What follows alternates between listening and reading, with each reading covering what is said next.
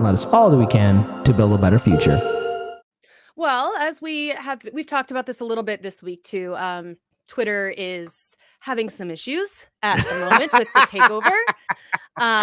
Something that I found this morning, it was like 9, is that Twitter is now being sued by they're now former employees who said they were not given enough time under federal and California law, that they lost their jobs in the ongoing mass layoffs. So right now, Musk is talking about firing about 50% of the staff at Twitter.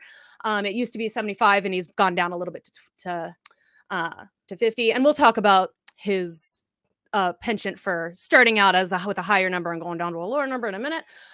So the class action lawsuit was filed in San Francisco, in a San Francisco federal court on Thursday, by 5 current or former Twitter employees, including a software engineer known for his satirical cartoons critiquing Silicon Valley, and it was fired on Tuesday, according to the complaint.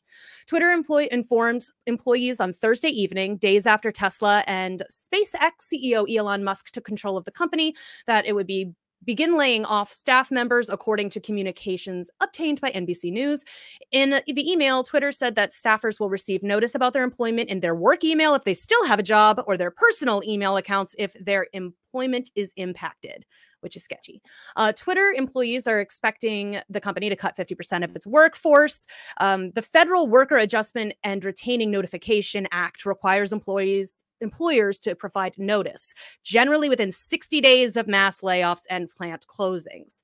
So plaintiffs filed the action to ensure that Twitter comply with the law and provide that requisite notice or severance payment in connection with the anticipated layoffs. So we don't know what Twitter has to say about it yet, but basically they went in, fired too many people too quickly, and people are now suing them. And I just thought that was interesting. That wasn't originally going to be everything I was talking about, but I thought it's definitely relevant. You know, and so look, I want to make something clear here. Look, the people I feel sorry for, like the families, of course, right? I mean, you know, that's something to take into account. But what I want everyone to remember, and how this will all probably play out in 2024, I'm indifferent on whether or not who's in charge of Twitter, whether it was the previous oligarchs or people who were in charge, people who were hedge fund managers, people who had, you know, again, living their best lives, or Elon Musk. Because let's face it, Twitter is an open sewer gate at this point, and it is a cesspool. No one's ever going to clean up Twitter. It is what it is, and there's no fixing it.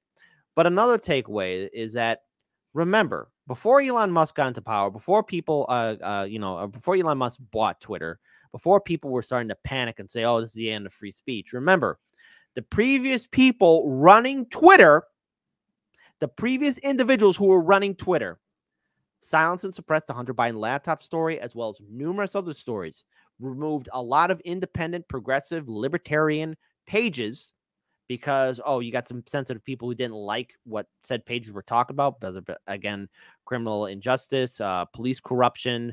You got, again, money in politics, calling out these politicians, foreign policy. And the thing is, so many people are impacted by, again, the previous occupants who were controlling Twitter. Like, for example, I want to pull up this video here because I know, Lauren, this is your story, but I just have to pull this up because what I want to say is, before Elon Musk took power, this is a good friend of the show, Case Study QB. Now, if you were to go ahead and check out his page incognito, you won't be able to see any of this. It would tell you have to log in. But if you just, again, scroll down, the following media includes potential sensitive content, right?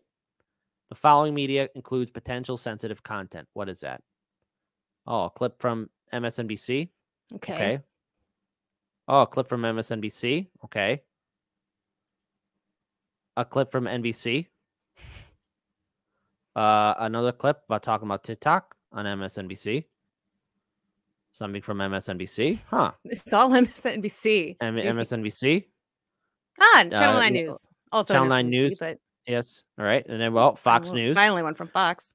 So there you go. But see, the thing is, what I want to ask the previous people who are running Twitter, why did you do that to Case Study QB? What do you do? I mean, that's normally that kind of warning is for adult themed Twitter accounts. previous people on Twitter and all these sycophants who are crying for them. Now, Elon Musk, I want you to do me a favor and fix my friend's Twitter account. He's doing nothing wrong. He does not deserve to be silenced and suppressed. Case Study QB has done phenomenal work, and I really don't know what Elon Musk is going to do. But anyways, well, he's already made it a little bit difficult to find certain pages if you've critiqued him in any way. Yep. So he started that already. But the point is, right now with hopefully, he's running this thing on like the idea that it'll be a more free speech inclusive media platform. So we'll see if that actually happens. It seems a little bit unlikely at the moment, just based on the sweeping changes he's trying to make so quickly. It doesn't seem likely that a lot of what he wants to happen is even possible. And part of that is his own fault. Like, he has pulled more than 50 of his Tesla employees, a bunch of people from Neuralink, and he's pulled people from his other companies, sent them over to work at Twitter, not for any extra pay, mind you, just pulling them from their jobs to go and do something else that's not their job. And just after he fires all the higher ups and all of the people who might potentially have any kind of clue how to run a site. But he fired everybody, and now he's just put in a bunch of his old people and his family friends, some friends, advisors, and backers, including the head of his family, Jared Burchell, angel investor Jason Calacanis, founding PayPal chief and operating officer and venture capitalist David Sachs. So are two people. So are James and Andrew Musk, who have worked at Palantir and Neuralink, respectively. He's bringing in a lot of his senior staff and a lot of his family members and friends to go and now take over at Twitter, which is a little bit worrying because it does seem like that whenever anyone does that, I worry that it's just a bunch of yes men who are not going to be like, hey, wait a minute, you maybe want to slow down a second, who are not going to call him on any bullshit. But the thing is, he's telling the people at Twitter that they have a very, very limited amount of time to make some really, really vast changes. And if they don't do it, then they're probably going to get fired. And that's what the lawsuit is also about, the one that I mentioned at the beginning. So I feel like if you're going to bring in people who have no reference working with social media, surely it would make a little bit more sense to keep some of the old guard around, even if you're eventually trying to get rid of them. And like you said the other day, a lot of the people at Twitter were saying, well, if he takes over, we're quitting. And now it makes kind of sense. Yeah, we'll get rid of them. But I mean, it also would make strategic sense to keep at least some of them around, like entice them to stay. You can buy their loyalty. They're working at Twitter. Like, I don't think they're necessarily the most. I don't know if I could trust. Here's my issue, right? A private corporation was able to silence a news outlet. Now, let's face it, the New York Post, they put out a lot of trash articles, right? Yes. But that Hunter Biden laptop story was on point. That was actually so in 2020, when it was silenced, okay. Say whatever you will about the New York Post, but the point is that story that they did, Twitter and Facebook lifted up mountains to ensure nobody could talk about it. All the media, say from Fox News, was saying that this story's fake. Fox News was like, we may have to look a little bit more into it. And when Fox News is the voice of goddamn reason, or saying, hey, maybe we should do our due diligence, we're in a crazy upside down world. This is the worst timeline there is. Even if they were only saying it because they don't like the Bidens and they weren't saying it for any actual integrity. Right. But the thing is, a corporation silenced that story. Yeah. And I'm wondering, again, all these people who were in charge before the evil Elon Musk got into power. Again, this is a matter of free speech. And why this story is important to me is because this is going to be setting up maybe a landslide of more trouble for all of other voices on social media, because we're looking at, again, people saying who can speak, who cannot speak.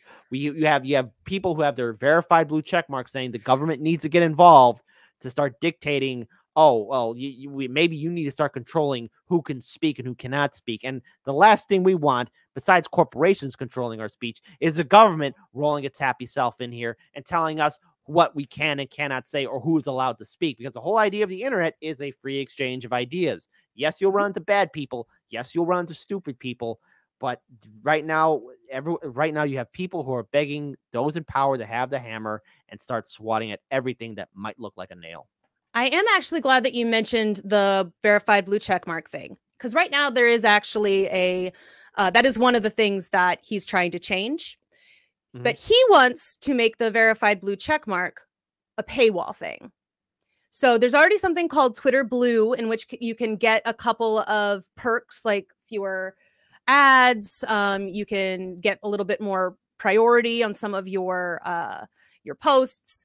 But what he wants to do is put the blue check mark, and well, at first he wanted to make it $20. And like, there is a very fun exchange between him and Stephen King, and a lot of other people about this. So he wants to make it $20 to get you to buy your check mark. And if you, a monthly payment to keep your blue check mark. And if you don't pay the $20, you don't get to keep your verified blue check mark. Now, say what you will about the verified blue check mark, at least right now, there is a little bit of something that you have to do to prove you are who you say you are. But if anybody can buy that blue check mark, and now it's not going to be $20, he's saying, well, make it $8. Let's make it $8 a month. And then anyone can do that. And like, I know that a lot of the celebrities and journalists and politicians, all these people, they're like, I'm not going to pay the $20. I'm not going to pay the $8 a month for my blue check mark. But you know who's going to pay the $8 a month for anybody's blue check mark? Like, just trolls who are just going to start continuing to spread lies. They're going to spread misinformation. And part of Elon's thing was like, he's tried to say that it's going to stop trolls and bots, but putting the blue check mark behind that paywall is not going to do that. That's only going to make it a significant amount worse, because the people who like, because it's the principle of the thing for a lot of these people is what they're saying. They're like, I'm not paying it. So like on the Stephen King thing, he said $20 a month to keep my blue check. Fuck that. They should pay me. If that gets instituted, I'm gone like Enron, just being a silly person. So this is the current requirements for verification. I'm on the Forbes article. And Elon's response to Stephen King complaining about the $20 a month is that we need to pay the bills somehow. Twitter cannot rely entirely on advertisers. How about $8? Now, Twitter does rely mostly on advertisers. About 87% of their revenue does come from advertising. But it is sort of disingenuous to have the richest man in the world saying, I'm going to charge all of you out there to pay my bills for me. And this is after he's getting sued again for trying to pay himself $56 billion in stock options. So that's fun. And like, again, all of these blue check people are like, I'm not going to pay to keep this blue check. I don't care if it's only $8. I don't care if it's $20. I don't care if it's $3. If you want to, especially because all of the things that Elon is promising will come with this payment are basically the things that are already offered on their subscription service that they already have. It's just the same stuff. It's nothing else. And Elon is trying to say, the other thing that he says is that, and this is hilarious coming from Elon, Twitter's current lords and peasants system for who has or doesn't have a blue check mark is bullshit. Power to the people, blue for $8 a month. Price adjusted by country proportionate to purchasing power variety.